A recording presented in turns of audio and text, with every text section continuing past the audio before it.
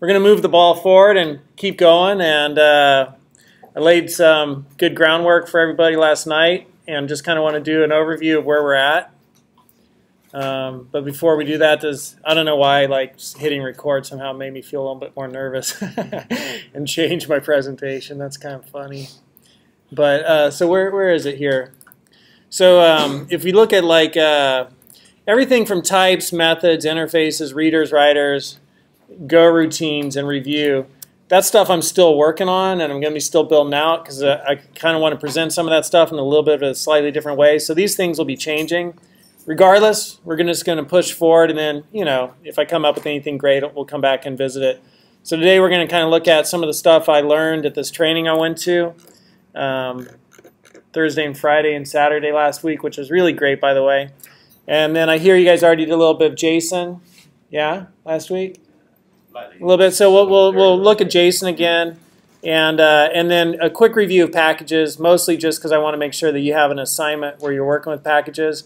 And we already touched on packages somewhere back up there, but we're going to do a quick review of packages. Not going to talk too much about networking, or we'll do a little bit of an overview, and then hopefully today we'll get to creating some TCP servers, and so, you know, I want to start moving into doing web stuff, and so this will correspond to week 5 of the boot camp. Sorry, day 5 of the boot camp. Day 6 of the boot camp. If we get through all that, we hit TCP servers day 6 of boot camp. And so we're in week 4 out here. So if we're trying to do 1-day boot camp for each week of the semester, I think we're doing great. And we'll get into some really good territory pretty quick. So just a couple of things. The person who put on the boot camp, his name was William Kennedy. And he's the author of Go in Action. Sorry, I just called it the boot camp, the 3-day. He calls it Hardcore Go. And it was hardcore. I consider myself to be a pretty intense person, and I was like, "Wow, man, this training's living up to its name. This is pretty intense." So he wrote this book, and I really like. Just my sense of being with him is that he's a real subject matter expert, and he's got a really good handle on the language, and he presents things in a really nice way. And so, highly recommend this book, and we'll also take a look at one of his blog posts. And when he found out I was teaching this at Fresno State and at Fresno City College, he was very excited, and he offered all of y'all could use this book for free. And so you can now download this book as a resource right here on the Blackboard page. And if you just happen to be watching this video on the internet, you could go purchase it at Amazon and send Bill a little bit of money. So that's where that book's at, and take a look at it. And then if as we're going through things, you know, like one of your assignments, you know, some of your assignments will be like to create stuff, you know, obviously, and you can find the code for that on GitHub. I often have the solutions for you, but I'm also going through and I'm indexing all the videos from summer boot camp. And so you can click on this link right here in our syllabus, index to videos, and it will take you to an index of all the videos. And again, if you happen to just be watching this online, at the bottom of each YouTube video, on a lot of them, I've included a link to this resource right here. And so you can just look through here, and, you know, we're doing basically day 6 with TCP servers. And so that's where I got to, and you sort of going through summer boot camp and, you know, translating that into presentations, PowerPoints for us, and also putting together assignments. So here at minute 7 and 50 seconds, Caleb talks about scalable TCP servers. And so when you're, you know, doing your assignment, if you kind of want to hear a different take on it, you could come in and look through this index and find whatever it is, you know, just with Control F. Hopefully it'll take you to it. So so that's a bit of an overview, lay of the land, where we're at and where we're going. How are you guys doing? How's morale? Show of hands. How many people are like, oh, I'm still enjoying this and this is good and I'm liking it? Cool. How many other people are feeling a little bit of not so much that? Let me see your hands. Anybody? A little bit? All right, so if you just want to hang out afterwards and maybe we could chat and see what we could do to help make it enjoyable for you guys, definitely. I just wanted to, I don't know if anybody else has said this, but you did ask me. I'm loving it. Cool. I'm loving it, but I'm a little behind in my presentations. So yeah. I just wanted to let you know that you said to have people tell you if we got behind, but it's just because of my workload with other classes. Yeah, no problem. I don't stress about that. Like, okay. Get it done when you get it done. I don't stress about it. You don't stress about it. That's much better. I stress about enough other things. So another thing that I learned at the training over the Thursday, Friday, Saturday was Addison Wesley has a Go programming book coming out this fall, and they are Pearson Publishing. So Pearson's a really big house. This is really going to be a really good book. And when we saw this, I was looking, on Amazon, and when Bill saw this, Bill's like, "Wow, that guy hasn't written a bad programming book in 30 years. That's going to be great. I can't wait to read that."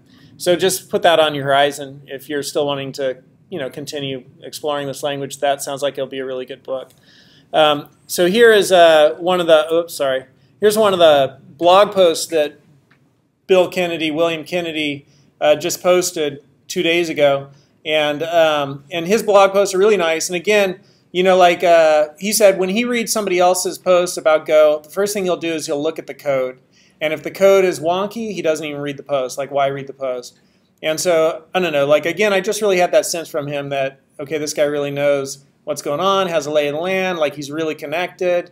For instance, we were talking, and when he found out I'm teaching this at Fresno State, he's like, "Oh, man, I totally got to tell," and I forget what the guy's name is, John at Google, that you're doing that. And so he told John at Google, and then I get email from John, and John's like, "Can I talk to you about how that's going? We'd love to learn a little bit more about that." So now I've got a conference call with John at Google to talk about how this class is going at Fresno State, right? Because they're wanting to see, how's the language doing.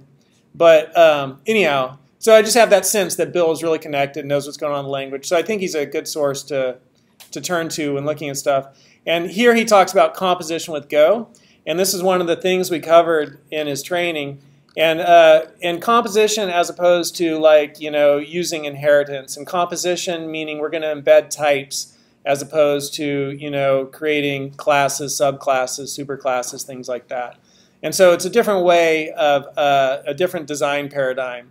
It is object oriented, right? Go is object oriented. You could do a lot of the object oriented stuff in it. But here he's talking about composition and how, what is the best way, the most idiomatic way to do that with Go code. So a really nice article, and I recommend you peruse it on your own time. goinggo.net, there's the URL. And of course, you could just access it through the PowerPoint, or not PowerPoint, but the slides. All right, so more resources. You could have access to the entire training that was presented. And this link right here will take you to that on GitHub. GitHub.com, I don't even know, Ardan Studios, Go Training. And if you just go right to the slides here at the beginning, then you have day 1, day 2, and day 3. So you can click on day 1, and then day 1 training, and then here's all the stuff that was covered day 1. And so you could click on hey, how did he handle structs? And you could look at articles which he thinks are worth reading. And this is some of the code we reviewed, when we were in there, and then exercise down here at the bottom, and this is how they're all set up. So you could try it out, and then the answer to the exercise, so you could see what was the solution he came up with. So really, another really nice learning resource. Yeah. And so some of the takeaways. Anybody have any questions or anything before I just keep rambling on? Anybody have any comments? Anything there? No? All right, I'll keep talking.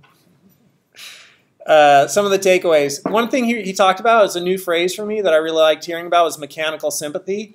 And building a language so that, how many people have heard that, mechanical sympathy? Okay, one person, cool. But building a language so that it works really well with the hardware. And he talked, ad nauseum about all the different ways that Go addresses things to really match how hardware is built today, and the relationship between hardware and software, and how hardware manufacturers haven't been motivated to really push the ball forward because software hasn't been taking advantage of it.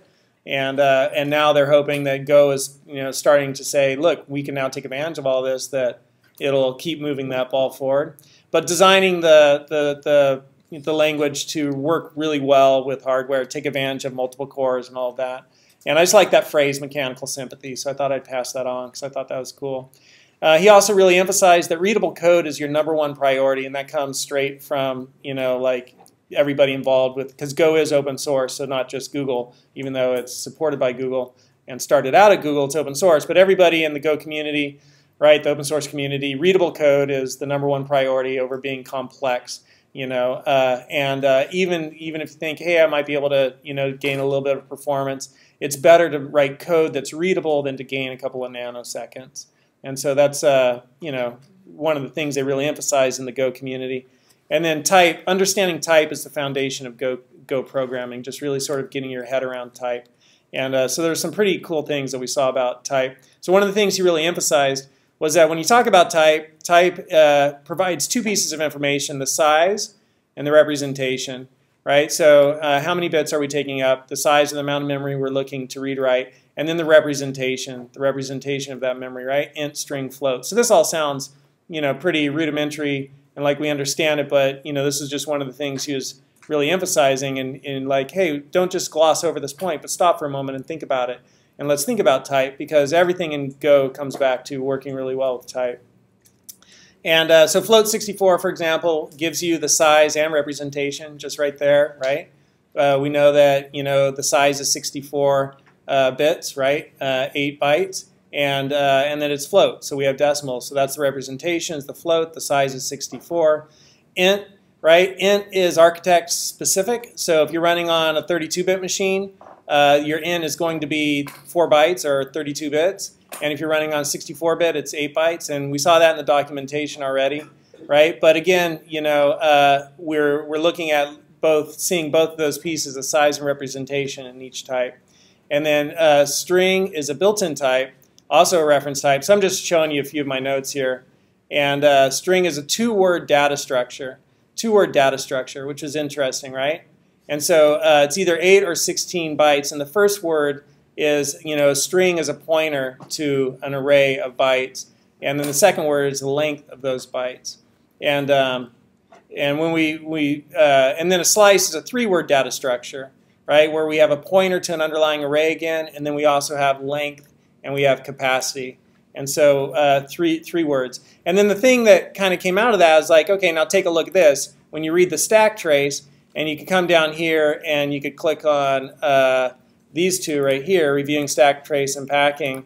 And he had a friend, who's going to give a presentation, and his friend had some code, and his friend just got a stack dump, and he put that up to his code to say, hey, look, I got this error. And Bill said, that stack dump doesn't correspond to your code. And his friend was like, how can you tell, right? And the way you could tell is that if you look at, what happens here, we have right here, we have 2 and 4. And right here we have 2 and 4, right? And so that is your length, that is your capacity. And then this represents the string right there. And then down here we have 5, and the length of that is 5. So here's the string. So here we have that 3-word data structure for a slice, right, which is a pointer to an array, and then the length and the capacity. And that's the first thing we have there. And then here we have the string, which is 2 words, which is going to be a pointer to an underlying array of bytes, and also the length, right? Those are the two things. And then over here we just have A, and what is A in hexadecimal? 10, right? So there's 10. And so that was like, that's how you read that. I was like, wow, that's pretty cool. So taking it back all the way, looking at the internals and how does the language work, right? So, a slice is a 3-word data structure, a string is a 2-word data structure, and then just being able to translate that to looking at the stack dump. So that's just like one of the things that came out of the trading, which I thought was kind of neat. He also said make sure that when you are doing variable initialization, so always use a short variable declaration operator. So that's going to be in the func unless you are setting a 0 value, then you want to use var. And so just stick with those two methods. And there's a couple of other ways that you could declare and initialize variables. But that's one of Go's warts. No language is perfect. Nothing's perfect. That's one of the areas he thinks that's one of its warts. So when you're the best way to approach variable declaration initialization is always use shorthand unless you're setting things to 0 value. Anybody have questions about that? You all know what I'm talking about? We've been over that territory. And so you can look through the rest of these notes here, and then there are all the notes on your own time. But that's a little bit of a takeaway from the training. And when I was up there,